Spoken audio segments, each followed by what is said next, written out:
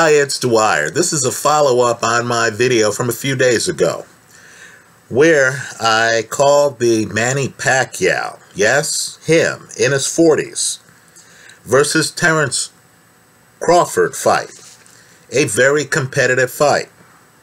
I believe the betting play in that fight is to take Manny Pacquiao to win the fight, right, hedged with the over. I reason that, first of all, Manny Pacquiao is the better athlete, even today, in his 40s, than Terence Crawford. Pacquiao, an explosive, fast-handed southpaw, is extremely hard to prepare for.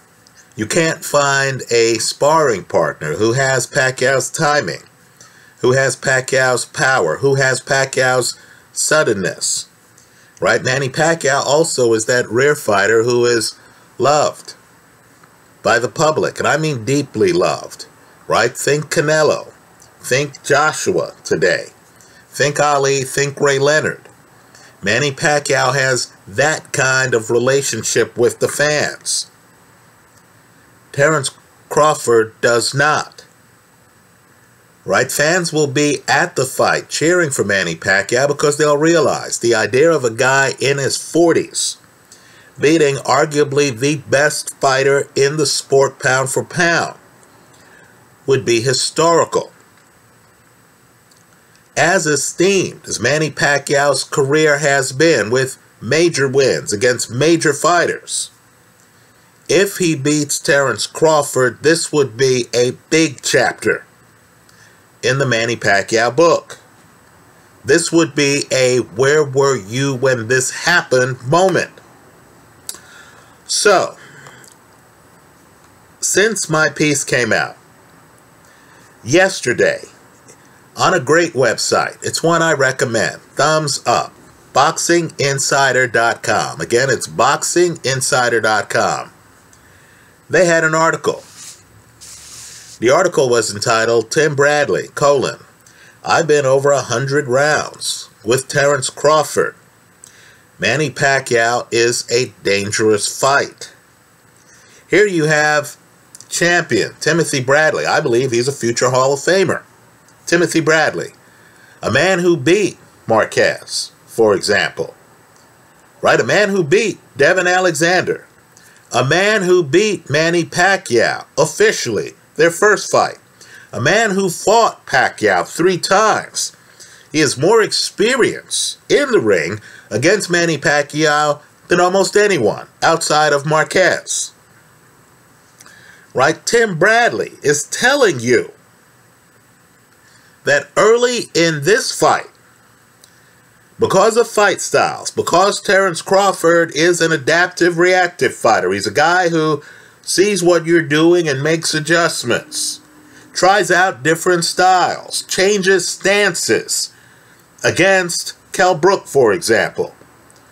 Right? We'll fight some people righty, we'll fight some people lefty. Is looking at the lay of the land. Is very cerebral. What Bradley's telling you is that's going to give him problems against a fastball pitcher, a guy who operates as quickly and as powerfully, who starts as fast as Manny Pacquiao. So what I'm going to do here, because gamblers need to be aware of this, right? I believe the betting play here is to take Pacquiao, the senior citizen, to hedge the play with the over, right? Because I feel this fight's going to go some rounds. Understand, too, Pacquiao went the distance against Floyd Mayweather. Right? Pacquiao is hard to drop. Well, here's the quote from Timothy Bradley. I believe Bradley is on point. Manny Pacquiao loves when guys pull back, and that's a problem. We also know that Terence Crawford gets hit early. And he gets hit often early. Manny Pacquiao is a quick starter as well. And he still has that blazing left hand that possesses a massive amount of punching power. Manny Pacquiao is a dangerous fight. I would slightly favor Terence Crawford, but it's a dangerous fight. Now let me just say, because of Pacquiao's age, because of Pacquiao's inactivity, he hasn't been in the ring for a while, right? COVID has changed a lot of people's fight schedules. You have people going around saying this fight's a mismatch. This is an old man against a young guy. Don't confuse old Manny Pacquiao with young Manny Pacquiao. Now my question to you is, how can these critics say that? When in one of Manny Pacquiao's recent fights, he became the first man to beat Keith Thurman. Understand too, that fight followed the pattern that I think this fight's going to follow. And understand, Thurman is a big puncher. Bigger puncher than Crawford. Right? In that fight, Manny Pacquiao comes out, is too fast for Keith Thurman. Thurman's trying to figure out the lay of the land. Thurman gets hit. Thurman gets dropped. The crowd goes crazy. The crowd senses history. They're on Manny Pacquiao's side, even though Thurman's a great guy. Even though Thurman was an unbeaten fighter. Even though Thurman belonged on the list of the best pound for pound in the sport. So, of course, Thurman courageously figures out the lay of the land. Starts to get back in the fight. It's a close fight. Thurman loses by decision. For our purposes, what's important here is that the fight went over, right? That fight went the distance. Well, here, you have Crawford, who's a slower starter than Thurman. Right? Crawford, who got dropped in a recent fight. The ref missed it. But Crawford got punched, tried to grab, lost his balance because he had been punched, hit the canvas. Right? You have Crawford against an explosive puncher here. Now, I believe if Crawford's 100% and Manny Pacquiao's 100%, and there are no knockdowns in the fight, because Pacquiao's a fast starter with fast hands, because Crawford is going to take a few rounds to figure out the lay of the land, at the end of the fourth round, I'm expecting Manny Pacquiao to be up 3 rounds to 1. 3 rounds to 1. Right? Crawford is going to have to get into trying to win rounds because he's facing a judge and crowd favorite. Now, let's say lightning strikes. Let's say Pacquiao, while Crawford's trying to figure out the angles on an unorthodox straight left, that Pacquiao seems to be able to throw from halfway across the ring. Let's say he's as unlucky as Thurman was. Thurman gets dropped. As Marquez was their first fight. Marquez gets dropped twice. 3 times in that first round. Right? Let's say while Crawford's figuring out the lay of the land, he gets dropped by Manny Pacquiao. Now, if he survives, and let's remember, Lucas Matisse got drilled by Manny Pacquiao not that long ago. The power is still there with Manny Pacquiao.